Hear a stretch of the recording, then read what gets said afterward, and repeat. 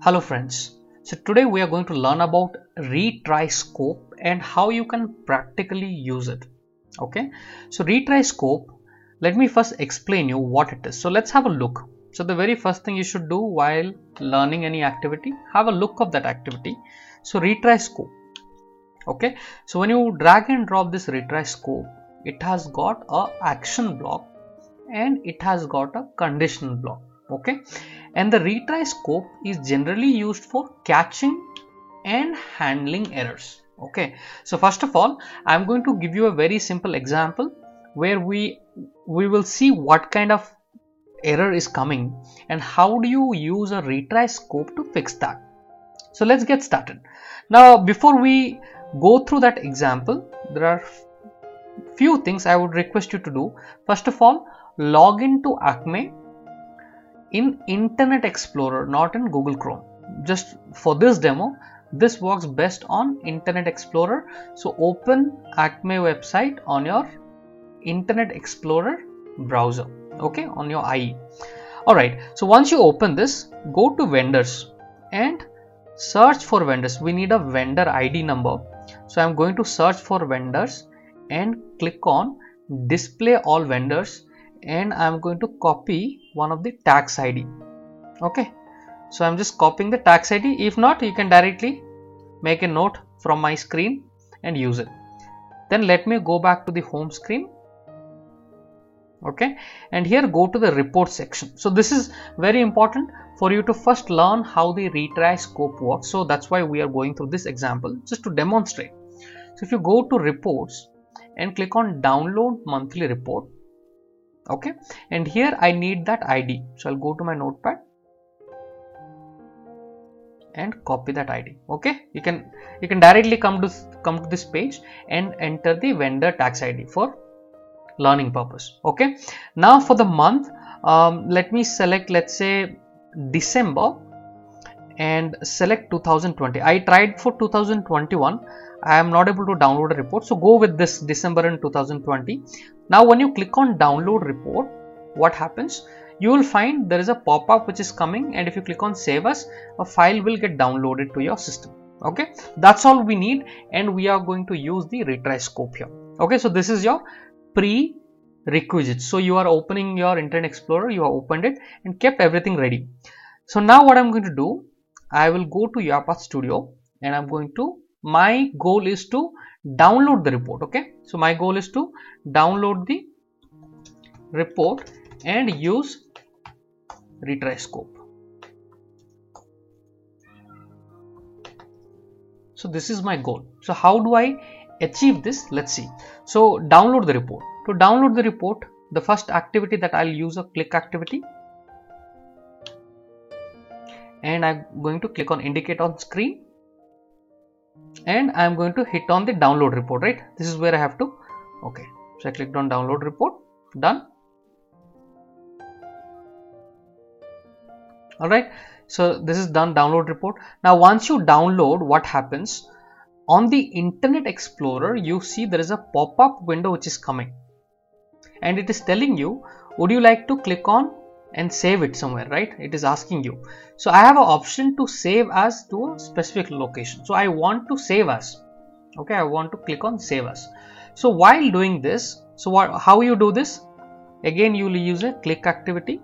Just follow this example just to understand, and click on indicate on screen, and I am going to click on this drop down. Do you see I have highlighted? I want to click on this drop down using another click activity. So two click activities done.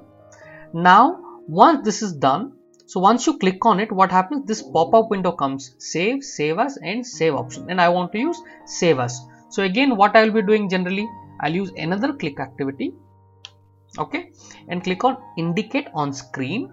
So it will automatically take me to this screen, and here hit on key F2, your function key 2, okay, F2, hit on the function key 2, it will give you little time, then click on it and wait for it. Okay, so now I'm keeping my mouse to save as, and I have highlighted this. So by this, I'm again using a click activity to click on the save as. Okay, so this is what happens. So now what would happen? Let's say if I simply run this, these are the three activities. click download report, click on this drop down, click on save as. So these are the 3 activities I want to perform, let's say. And let me save this and let me run this. So the moment I run this, okay, and click on the Alt tab to go back to keep your Internet Explorer page in the front. So what would happen? You can see download report has been clicked, and then this has been clicked, okay. But immediately after it clicks there, what is happening? You can see there is an error which is coming in. Click drop down button, click generic error. Some error has come. I mean, the moment it's trying to click, there was some error. So let me hit on continue. Okay, so click on continue. So this is in the debugging mode. Okay, so that's why it is asking me to continue. So now what happened? There is an error. Click drop down button. So it is not able to find it is not able to find that specific element. Okay, if you want to see this error in detail, you can use this window on the left hand side. Okay, so let me go to the output. So what is happening? Click generic error, it's not able to find the element, and it is not able to click on that drop down menu, right? Click generic error. So click activity did not function. So in such places, I mean, you can think of so many websites where you would do a project using Uipath, right? Many areas where you will find everything is fine, just that it is not able to click. So generally what you will do, you'll give a delay activity, you will try something else, right? You put a delay activity and try to give little more time so that Uipath can detect it. So okay, that is also one of the way, but the best way for you is to go for a retry scope. So where this error is coming from, this particular button, right? The drop down menu is not working. So what I will do, I will use a retry scope. So is it making sense? When you are using this activity, any activity which is quite evident that it should go and click, but sometimes it is not able to do it. So many websites you will find, Uipath not able to find that element, and it needs little more time. Because of that, the error is thrown. So in such cases, what you do, you generally go for a delay activity, but delay is not always correct, right? Delay will not always help you, because sometimes the delay you had given, don't know, maybe next time it might take even more time. So that is not the accurate way of working. So the best thing is to go for a retry scope, right? So in such case, I'm going to put this activity where it has to click on that drop down menu inside the action block of the retry scope. Getting it? So what I did, just I have dragged and dropped it inside this retry scope. Now highlight the retry scope. There are 2 things: number of retries. Let's say I want to give some 5 retries or 3 retries or 2 retries, whatever your numbers. So you select that, and retry interval. So first retry should happen after 2 seconds or after 4 seconds. So whatever you think is the right. So I'll give only 2 seconds.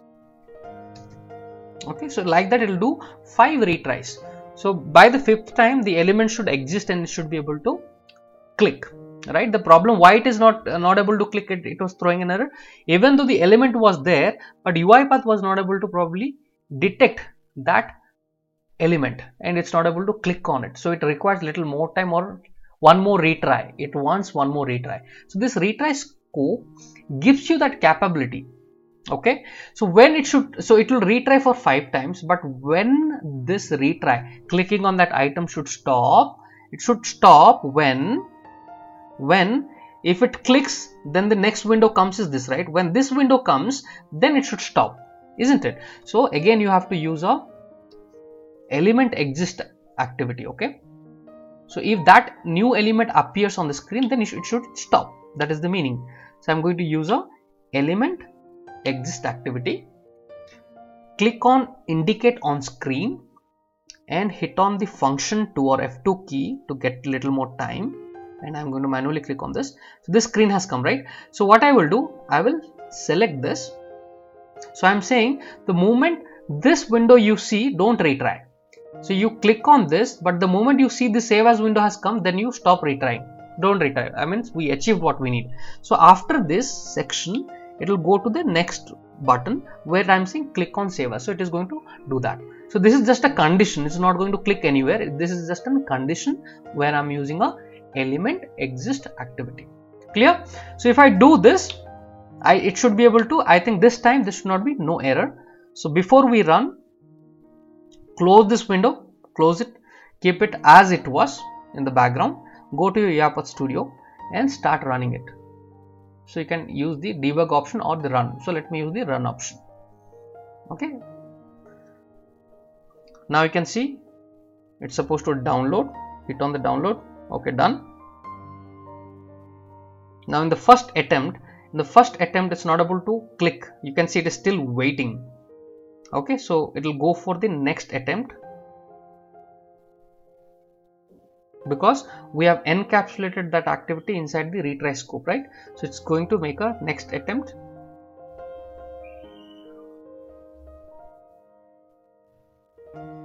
Okay,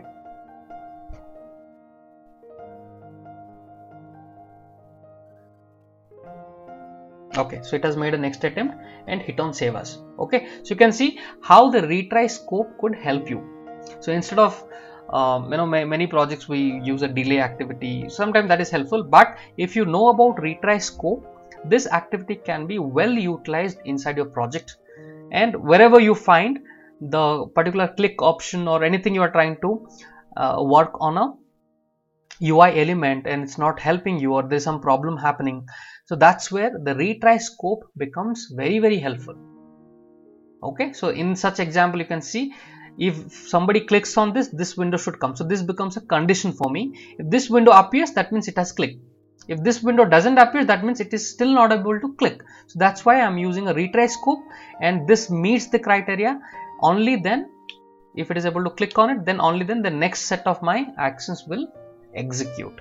Okay, I hope this example must have given you a clear-cut idea as to how to use a retry scope. Okay, so this should be very clear now as to how retry scope works and how it is helping you to handle these kind of errors in your project.